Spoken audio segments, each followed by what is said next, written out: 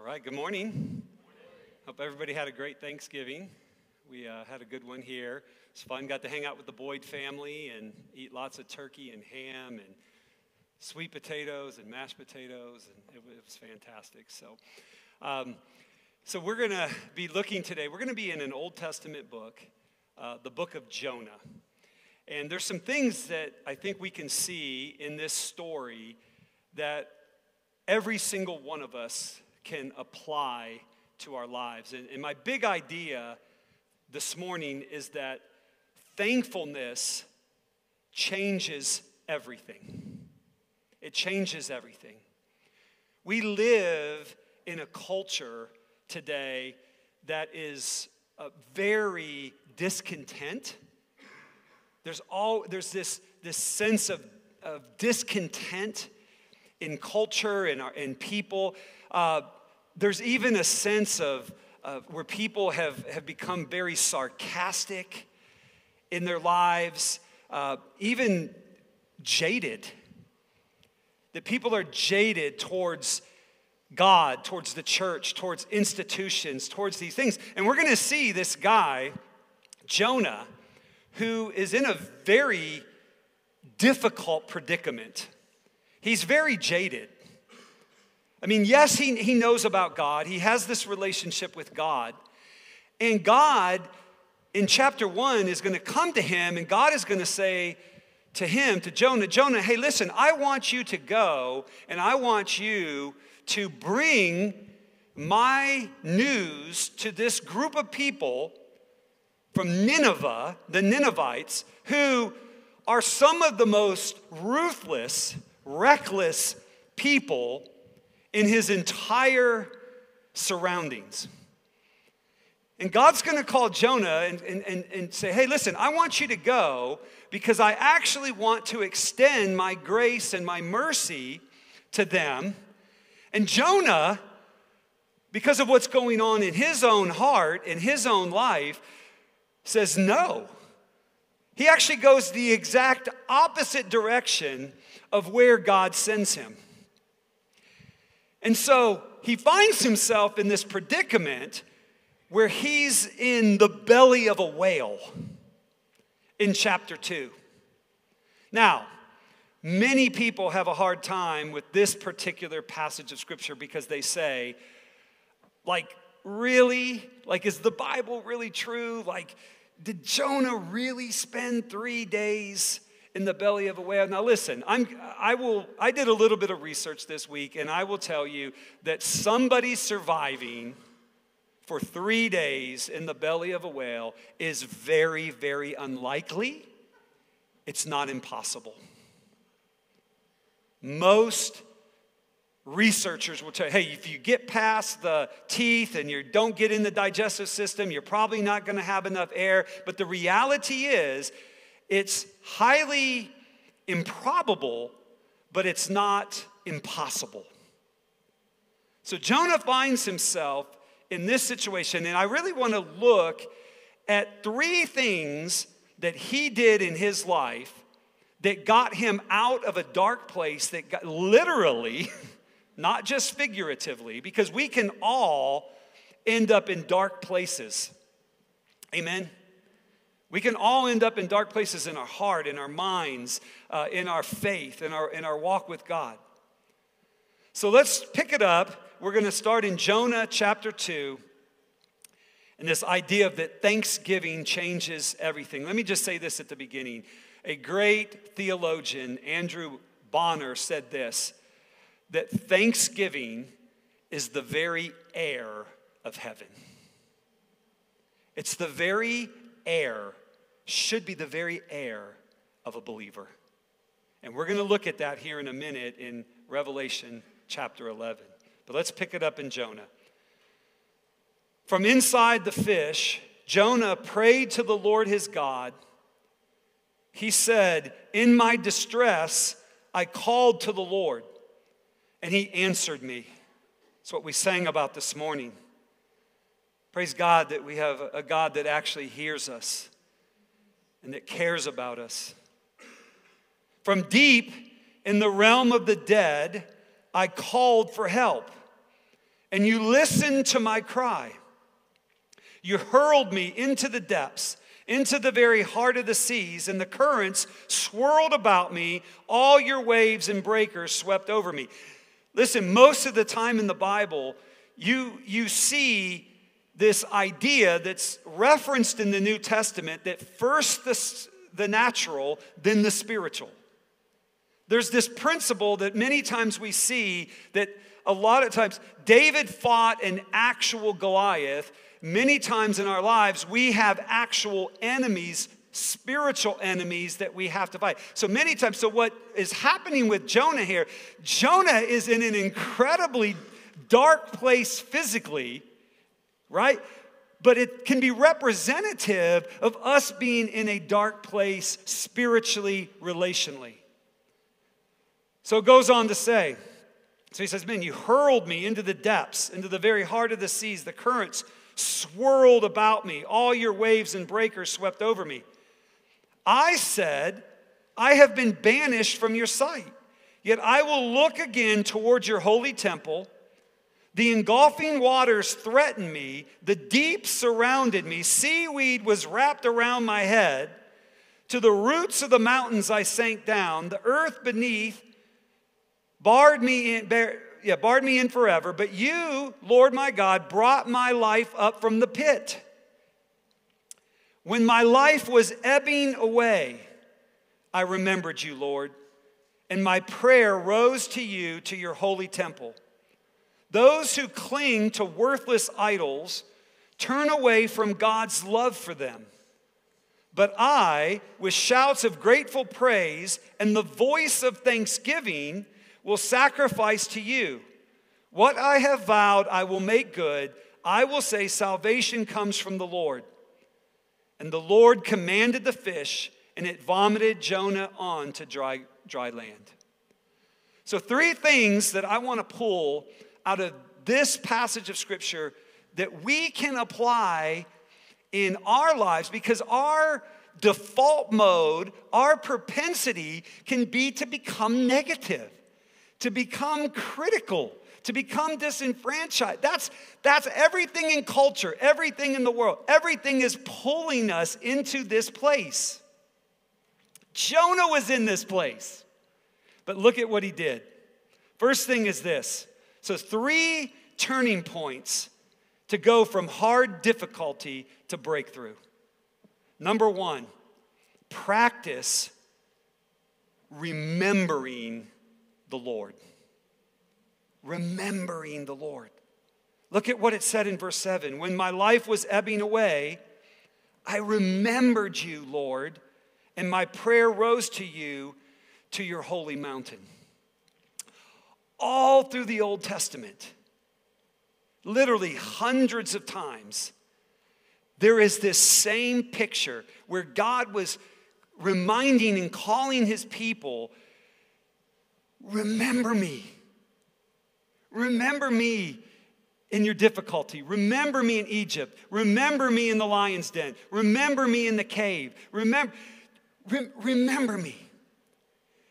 So one of the first things, one of the turning points for Jonah is that he didn't just get overwhelmed with his circumstances. He remembered the Lord, who God was, what he could do in his life. Second thing that he did, he practiced moving his perspective from his circumstances to God. So what are you looking at? Look at what verse 4 says again. So he not only said, I remembered you, Lord, but he says, yet I will look again toward your holy temple. So again, it's so easy in our life to what we gaze upon, like Donnie said a few minutes ago, is the circumstances that seem overwhelming, and God is a God who is so much bigger than our circumstances.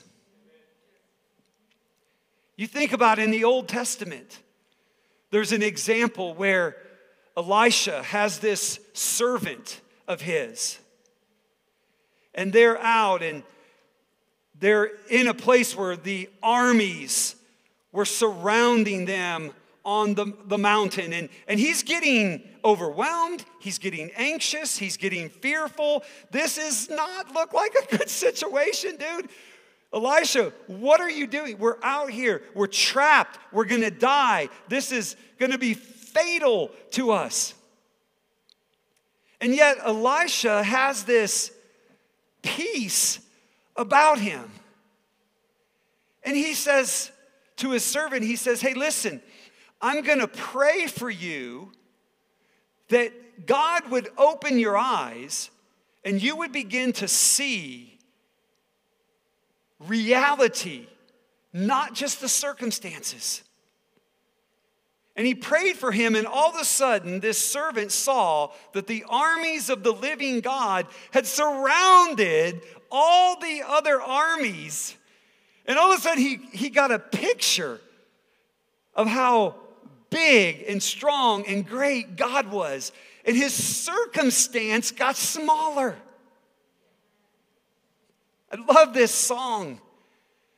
Years ago, my wife April, who is in the elementary ministry today, and she used to choreograph lots of dances, and they would go and do these dances, and man, she went to Russia one time and got a chance to go into all these schools and orphanages through dance, because they wouldn't let you come in and preach the gospel, but they would let you come in and do dance. And I'll never forget, she was working on this one dance with Linda, was in it as well. And they were at our house upstairs, and I'd never heard this song before. And all of a sudden, I heard this song coming from our upstairs game room that April had turned into a dance room.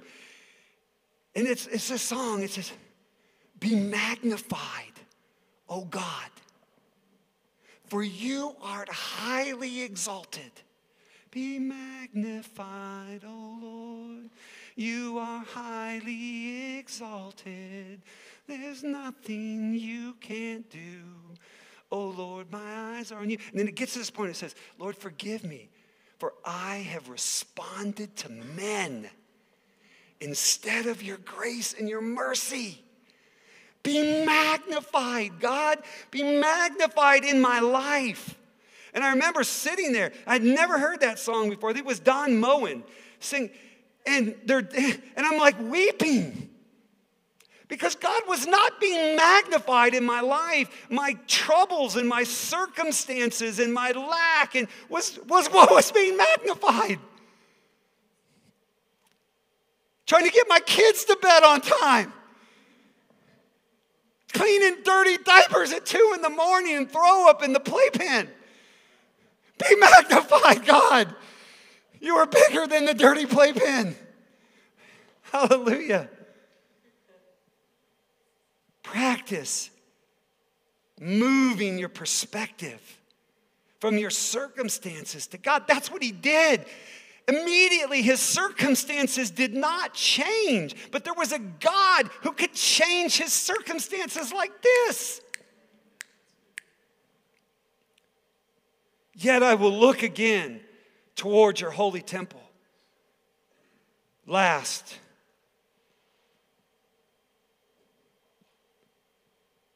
practice praising and thanking God in every circumstance. The Bible says this is the will of God, right?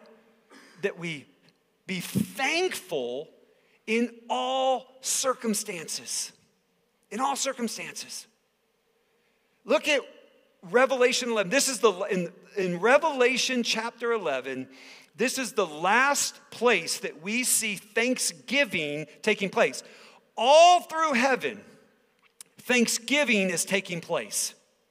When they see God, they fall down, they begin to worship. They're thanking him, right? It's this constant, this group of people, it used to blow my mind when I would read it, and it said, forever and ever and ever, they will give thanks and praise to God.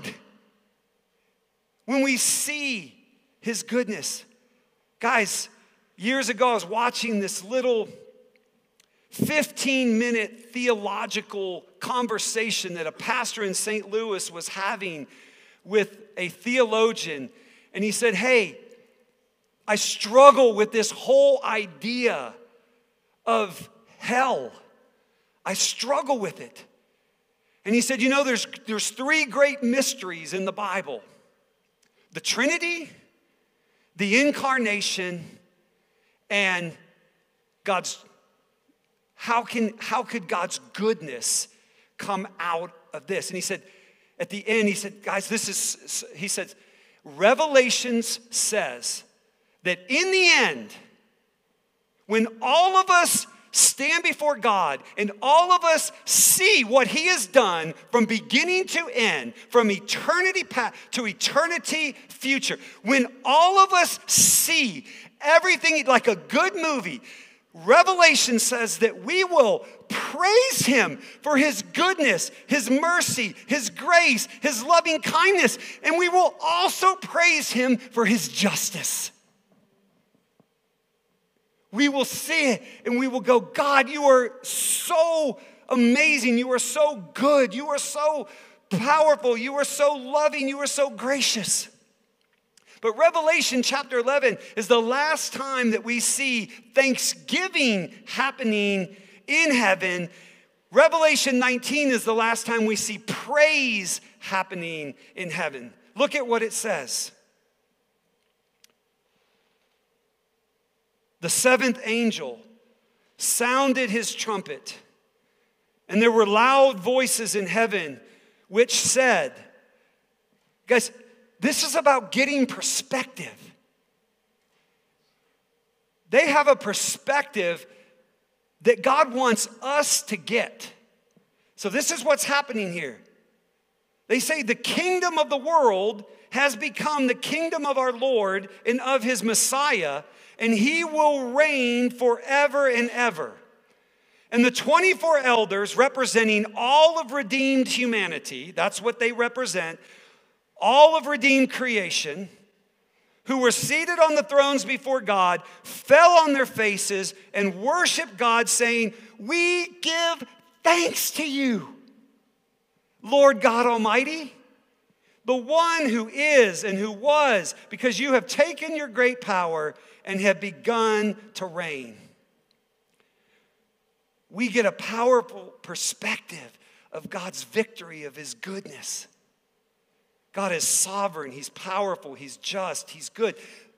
This is what Jonah, when it says that he remembered, when it says that he looked to God's holy temple, this is what he was doing. But look at what verse 9 says. But I, with shouts, in a dark place, in a difficult place. But I, with shouts of grateful praise and the voice of thanksgiving, will sacrifice to you. Years ago, I'll end with this, guys. Years ago, I went to my bookshelf one time and I had a little bit of extra time and I was going to just read for about 15, 20 minutes, and I saw this weird book that had a very simplistic cover on it, Power of Praise, by an author named Carruthers. Looked old. I don't even know how I got the book. I don't know if April put it at something.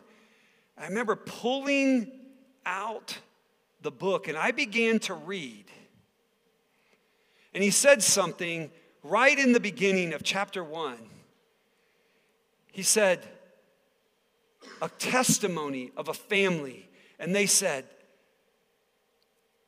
my father was an alcoholic for 31 years.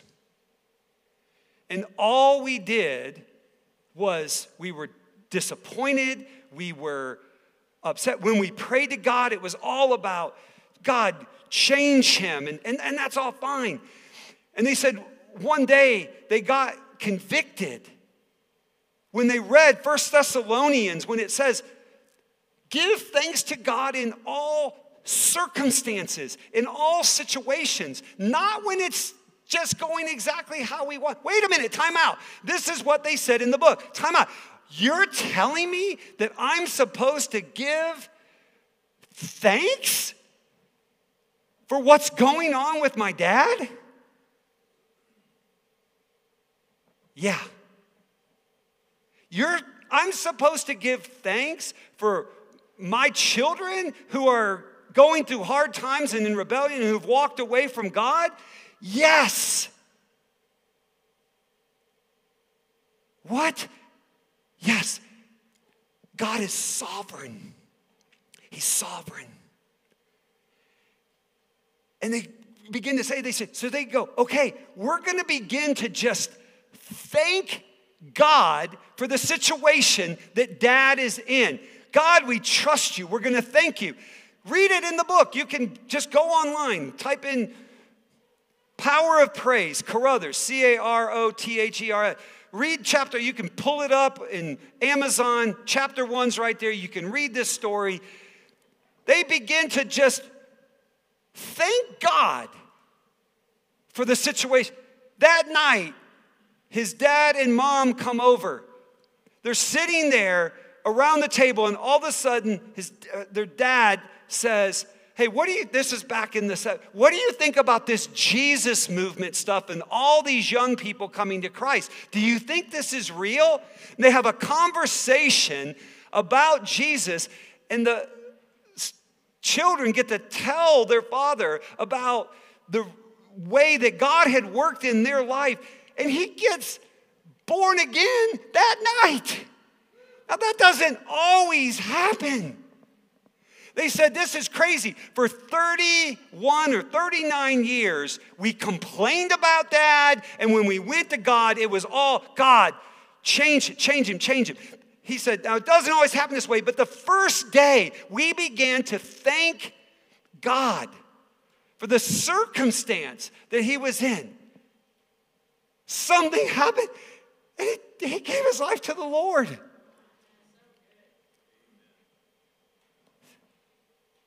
And I kept reading years ago. And I said, okay, this sounds a little bit like mental gymnastics. Okay, so I'm supposed to, and God spoke to me. And he said, Dave, if Jacob was your son in the Old Testament, you would have been a helicopter parent, and you would have come in and you would have tried to save him from going everything that I was taking him through to actually bring him to myself. You wouldn't have wanted him to go through what he went through, fleeing and going to Laban's and getting tricked and deceived. You wouldn't wanted him to then have to flee there. You wouldn't have wanted him to have to go to a place where his hip was.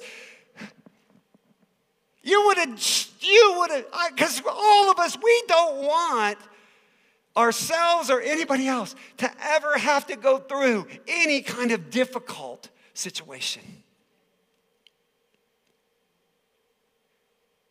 But yet God used those very circumstances and situations, Jacob's ladder, Jacob fleeing, Laban's trickery, everything, to actually bring him to the place where he became Israel. 1 Thessalonians says, thank God in every circumstance. I'm telling you, life and death is in the power of the tongue. It's so easy to just get into the same river and the same current of being critical and being negative and speaking words of unbelief, all this stuff out of our life. My 3 things, guys, that we can take away right now that Jonah did in those little passages in Jonah 2. Dark place, seaweed around his neck, difficulty, squeezed, this stinks. I don't want to, literally, this stinks. I don't want to be here. What did he do? He practiced remembering the Lord. He practiced what? Looking. from his circumstance to God. And he practiced praise and thanksgiving in the midst of his circumstance. The very last verse says, and God saw it, God heard it, and caused the whale to spit him out. Thankfulness changes everything. When you're thankful for your wife, when you're thankful for your kids, when you're thankful for your job, when you're thankful for your church, when you're thankful for your pastor, when you're thankful for your house, you're thankful for your car. Seriously, guys, one time, man, I was in Indianapolis and I was driving my Yukon with 250,000 miles. And I was complaining. I'm like, man, I've had this Yukon since Trey was 1. Trey's 15. And God stopped me. And he's like, do you realize you've never had to do a major repair on this car? I've never had to change the transmission, 300,000 miles. That car took us from Austin to Indianapolis when we moved there, to Florida every year for vacation, to Outer Banks every year for summer vacation, back and forth, And I just began, God, thank you. Put my hands on my GMC Yukon. Thank you, Jesus, for this Yukon that's safe. I've never had it. Praise God. Thankfulness changes everything. I have our worship team come up. We're going to go out with a song of thanksgiving. I know you guys loved it today because it was short and sweet. You're like, yes! We'll beat everybody to lunch. Let me pray. Lord Jesus, thank you. Enter your courts with thanksgiving and your gates with praise. Thank you for your goodness. Thank you for your love. Thank you for your mercy. Thank you for your power. Thank you for, Lord, everything that you've given us to us, life and breath. And Lord, we thank you this morning. Let our lives be, Lord, just not reflecting and focusing on the difficulty and the circumstances, but God, you're above the circumstances. God, and let us have that perspective. God, let us be thankful people. Thankful in our homes, thankful in our workplaces, thankful as we go, thankful with one another. It's in your mighty name we pray. In Jesus' name, amen. Let's stand.